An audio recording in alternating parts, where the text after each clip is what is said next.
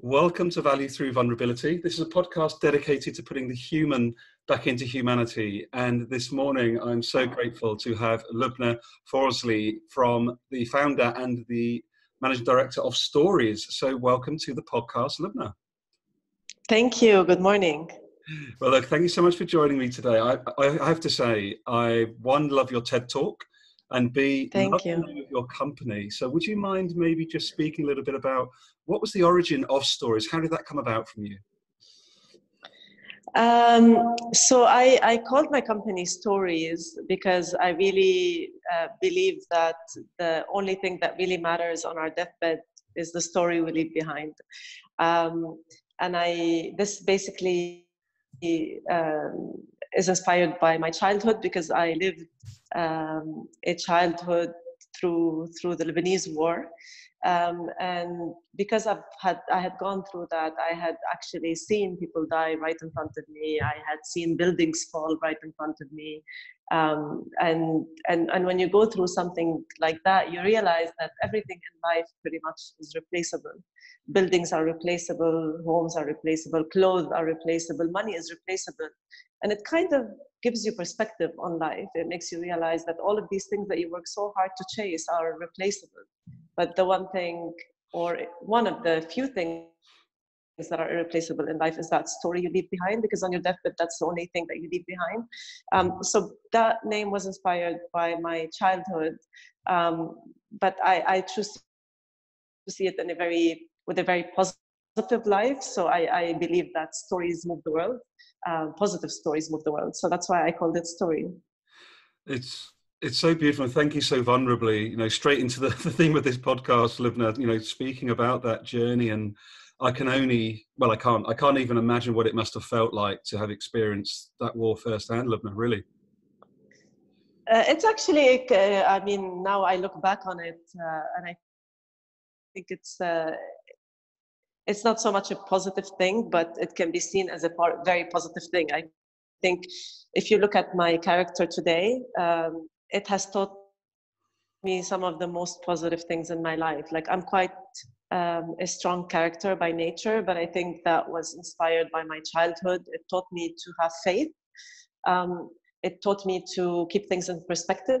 It taught me to find a solution. There were days when we used to wake up and the electricity would be off, for example, and we'd have no AC or no heat.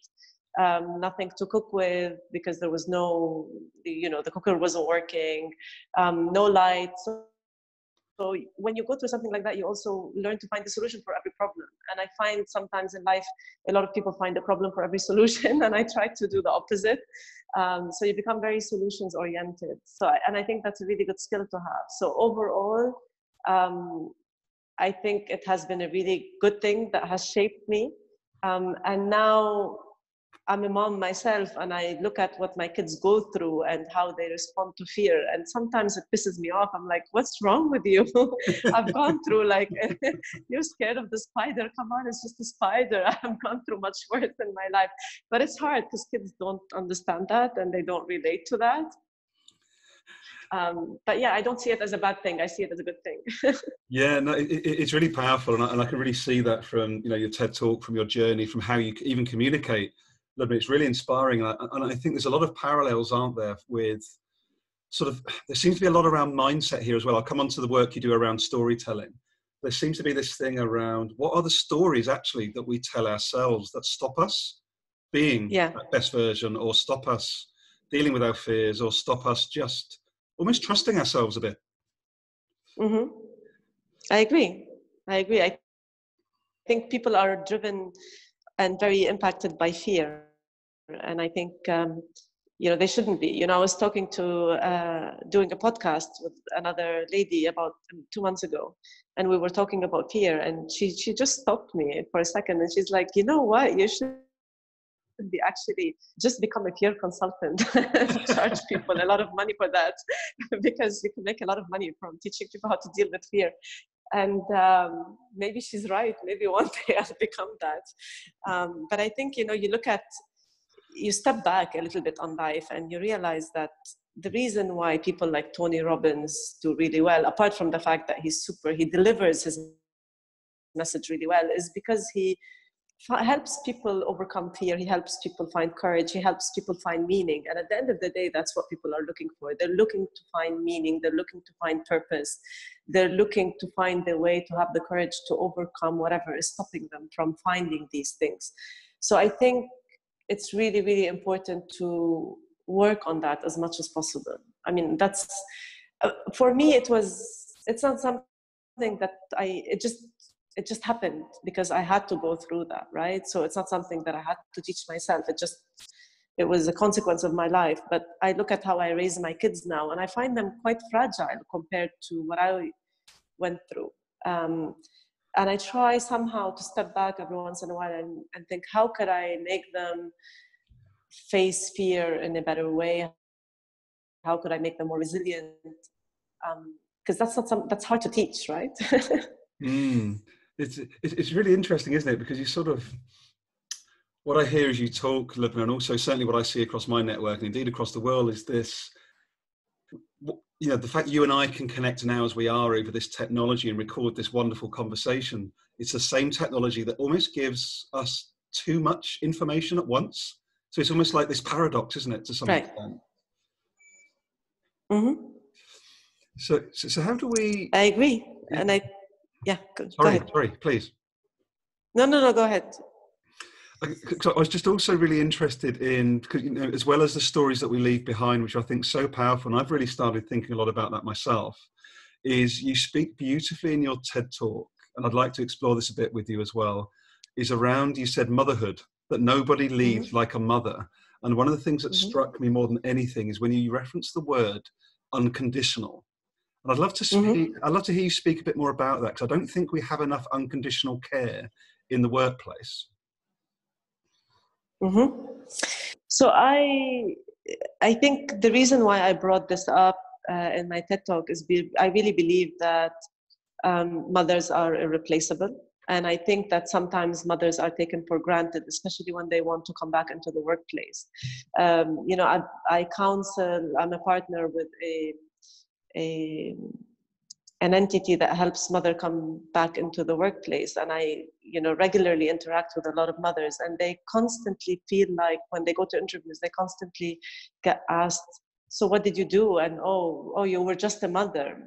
And it kind of pisses me off when I hear that. What do you mean you're just a mother? Just a mother. You are where you are today because a mother raised you. So that sentence, just a mother, for me doesn't work. And I really believe that you can take everything away from me today. You can take away my project. I can find a new project. If I have the brain to find a new project, you can take away my job. So many people hang on to their seats and it's completely irrelevant, because you can take away my seat or my job. And if you have the brain, and everybody has the brain, right? You just snap out of it and find another job. So for me, that job that you can't take away from anyone is that job of a mother. And unfortunately, it's taken for granted. So that's the reason why I referenced it. But I really believe that moms are amazing leaders. I don't feel I've slowed down because I've become a mom. I think I have more fire in me today because I'm a mom, because I have a better mission in life, or a bigger vision and mission. And I treat my kids with unconditional love because that's natural. Do I do that at work every day to everyone? No. I mean, I have to be honest and vulnerable here and say, you know, no, sometimes I don't treat people with unconditional love. Sometimes I treat people in maybe a tough way, because at the end of the day, when you run a business, you're not running a charity. And even if you're running a charity, you still have to deliver on certain outcomes for the good of the world, right? And so therefore, you have to find a way to manage people and keep people in check. But at the end of the day, what I believe is that if you find the right people who actually believe in your vision and who share your values, and they have the right skills to deliver what you need, then these need to be treated with unconditional love. Because you need to just say, nobody's perfect. This person has X good qualities and X bad qualities, but I'm going to take this person holistically, and I'm going to love them holistically, and I'm going to grow them holistically. and accept them for who they are holistically, like you do for your own children. Nobody is perfect again. But do I do that for every employee? No, I don't.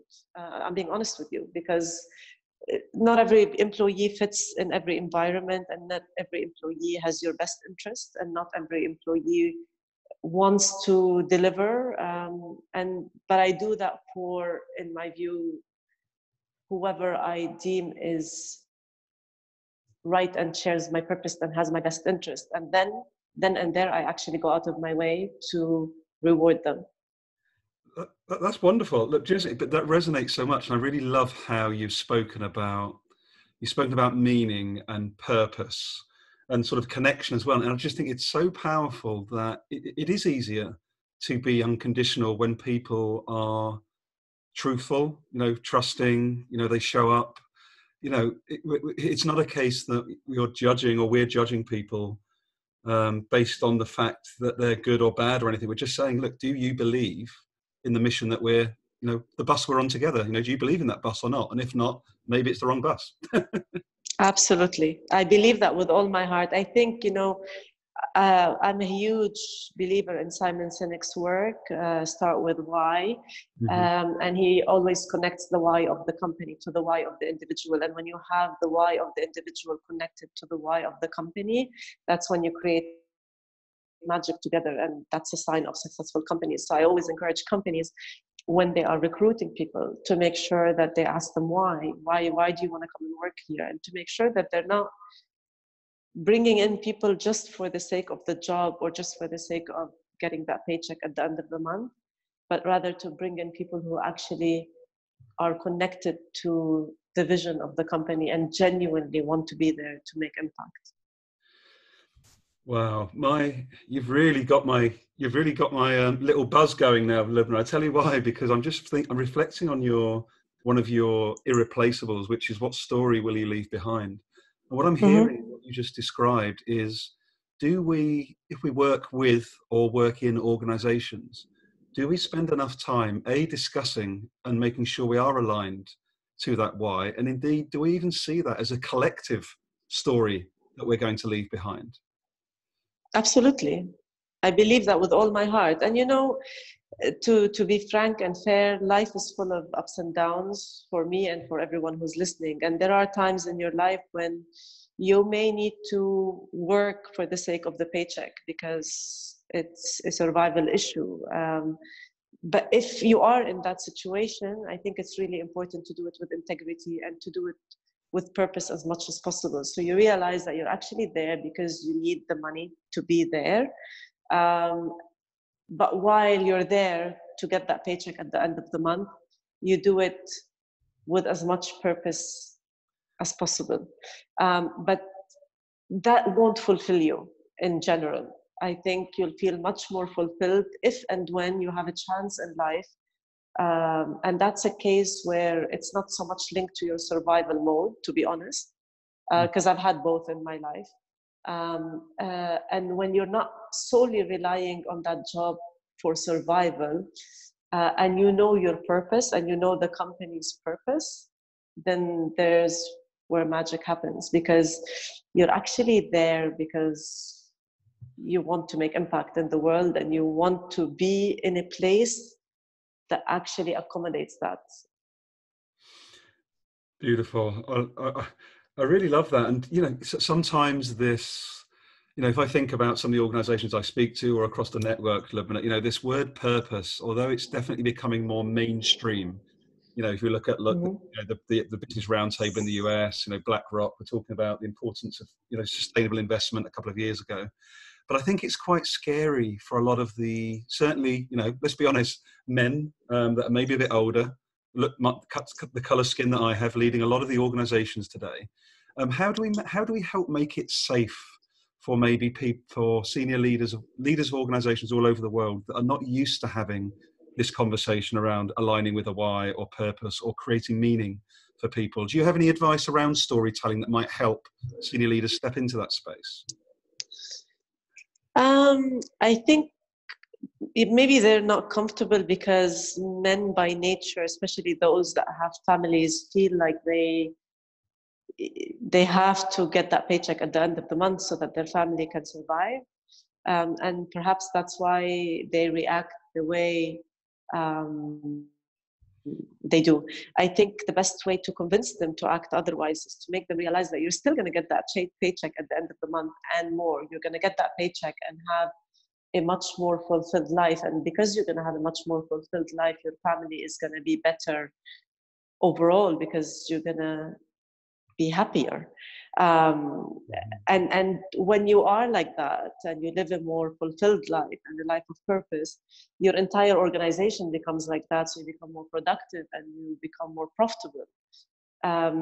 And then you can get that paycheck plus because you're overall as a company much more profitable. So I think they need to see the bottom line, especially with men who are in senior positions. At the end of the day, they want two things. They want the bottom line for their company because they're under pressure to deliver the bottom line.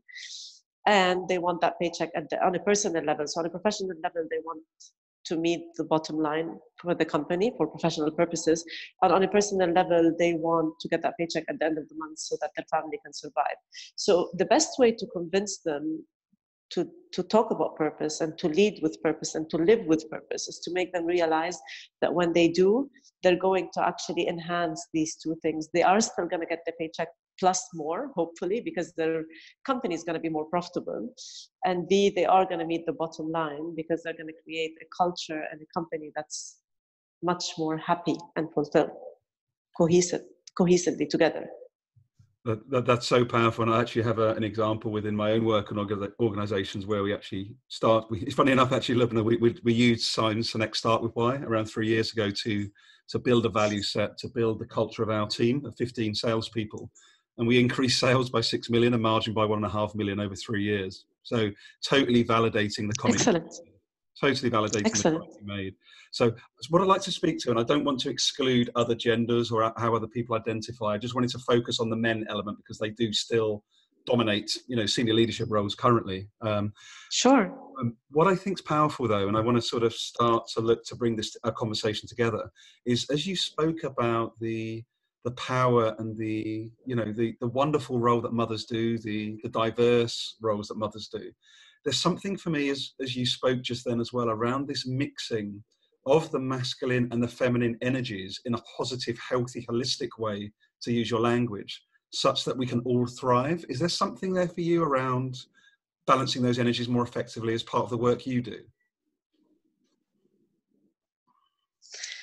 Not so much. I mean, I'm a speaker as well, so I speak on the topic actively, but on a day-to-day basis, from a consulting point of view, I focus more on storytelling and marketing rather than diversity. But I'm a huge believer in diversity. Thank God I'm a happily married woman who has huge respect for men and for my father and for my husband and for the fact that they have been my biggest supporters.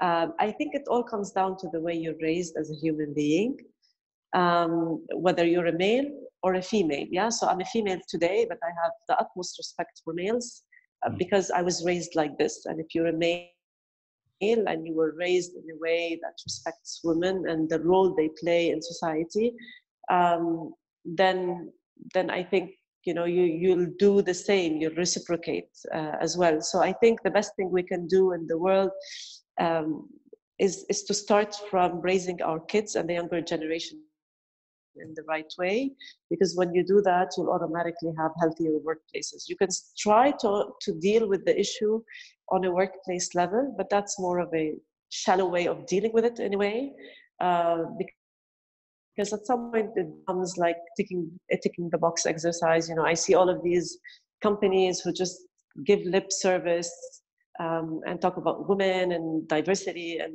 like on a day-to-day basis when they're hiring somebody and they look at a candidate and they say, oh, so you were just a mother. Like that's not consistent with your lip service, right? So I think it just needs to start at home, and it's all about how you raise your kids and you raise the future generation. I don't know if that answered you, or did I go off topic? No, it's not at all. It's beautiful. The beautiful thing about this podcast is it's just a flowing conversation. No, it's really helpful. It's really helpful angle you just shared, actually. And I really love, I'm just really fascinated, like your origin story and this really deep marketing. You have a BCom in marketing, a master's in communication. You did a digital marketing certificate. So like this is really clear storytelling, marketing thread throughout your life. But I'm just wondering, what's next for Lubna in terms of, do you have any other sort of plans or projects or any maybe books to write? Because I think, your story and the way you communicate is so beautiful and so clear and so inspiring. I'm wondering what's next for you. Okay, so I try in my life to not have many things on my bucket list. It's the way I live, because I'm always terrified because of my childhood, I'm always terrified by death. But the positive thing about this is that when you're terrified of death, you wake up every day and you say, I'm not going to leave any single thing on my bucket list, and I'm going to live with purpose every day and live my dreams every day. But there is one thing that I still would love to do. So you can kind of call that on my bucket list, and that's write a book. And I did start that, but I stopped and start, just given my crazy schedule, to be honest, with managing my home and my work. But that's definitely something that's next for me, and something that's in the process. And it's a book about influencing. So that's next for me. The other thing that's next for me in terms of coming up very soon next year, I was very blessed to be chosen to take part in something called the social movement. The social movement is a global movement that addresses social issues. And this is a TV program that's filmed in Canada once a year, and they are on season 2 next year in June. So I was chosen to take part in this with my daughter. My daughter is 10 years old, and she's the youngest reporter in the Middle East. So we were chosen as a mom and to be part of the mom and daughter theme to film that next summer. And we're going to be addressing cyberbullying. So we have 4 days in our team with a group of other mothers and daughters to come up with a business plan to end cyberbullying. So this is something that's super exciting for me, because I want to teach my daughter to take a stand in life and to stand for a cause and to be part of the social movement. So this is something that's next on my agenda as well. Oh, wow. And I can't even imagine how special that experience is going to be for you. Not only just for you, but to experience that with your daughter. That's amazing. Absolutely. I'm super looking forward to it. And what's your hopes for her at the end of that project? What are you sort of hoping she feels and thinks? Of course, she's her own person. I'm just wondering what's your hopes for her as she sort of steps into her sort of teenage years following that experience? So I think 2 things. The first one is to just always remember to stand for something and to stand for a cause, because that's the root of storytelling. A storyteller is somebody who believes in a cause and who stands for their cause and doesn't let anybody or anything ever interfere with that. So that's the one thing that I'd like her to remember from that experience. And the second thing that I'd like her to take away from this experience is a video record of me and her together, because I just want my kids to have record of me and of my principles and of my beliefs. And I was a person who was completely offline, away from social media, completely all my life until last year. And last year I was watching a video of Gary Vee, and in it he says, I do all of these videos because I want my kids to have record of me. I want them to look at my videos one day and remember what I stood for, remember my principles and my beliefs. And that for me was a defining moment. I believe in defining moments. It was a defining moment for me because I froze and I was like, oh my God, I don't have videos online. I don't have a social media presence. I'm not on LinkedIn. I'm not on Instagram. My kids don't have a video of me that actually, will ever remind them of how I think and why I think the way I think. And when this happened, it inspired me to do the TED Talk. So that was the first thing I did. I sought a TED Talk or a TEDx talk, and I made it happen.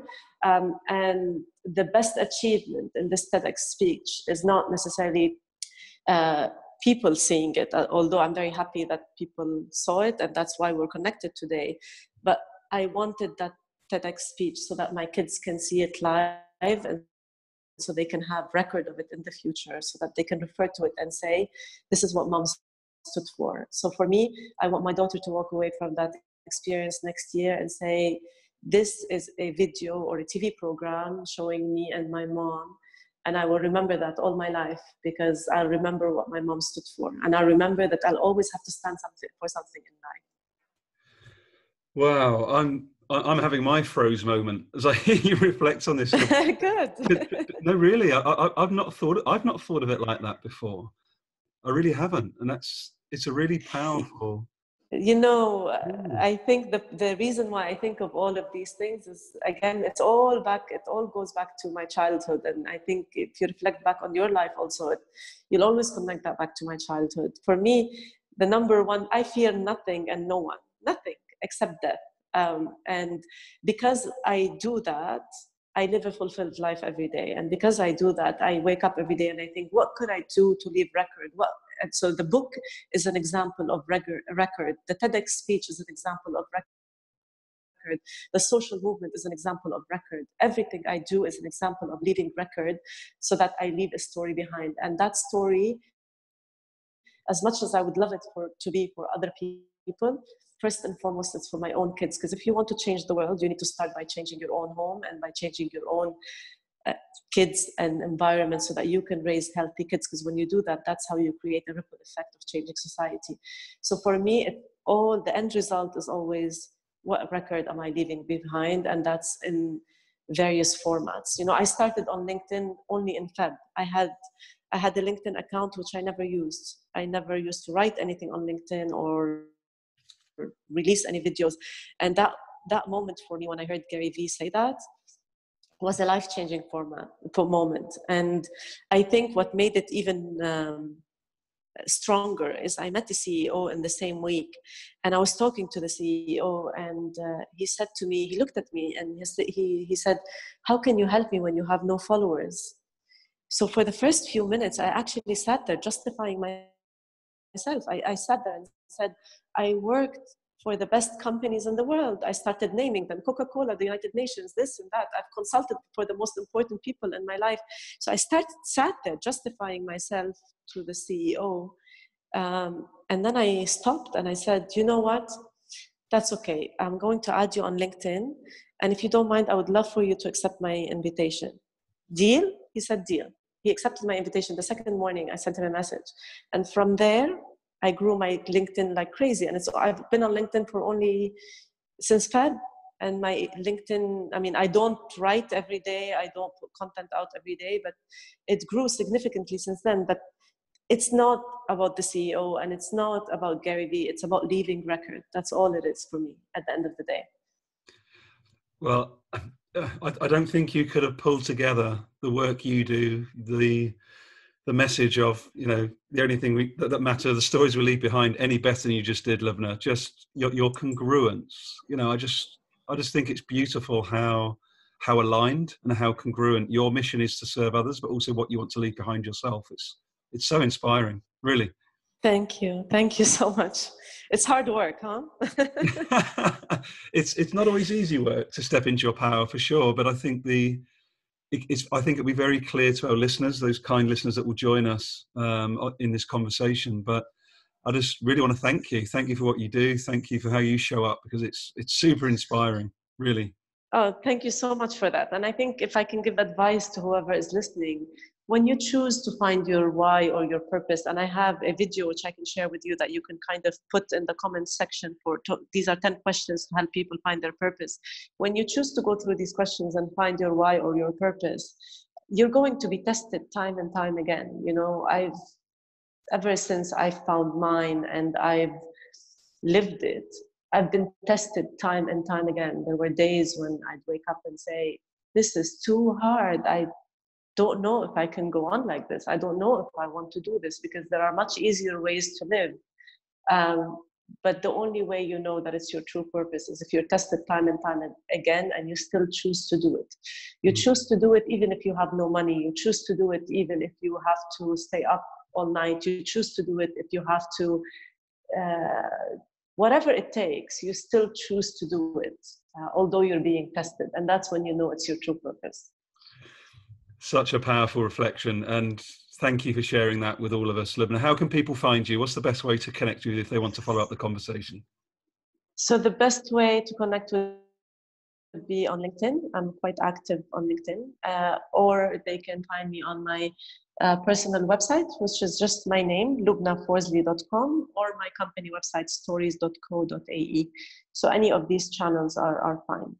I also have an Instagram account. They can connect with me there. I'm not super active on social media these days, but I definitely have a presence there.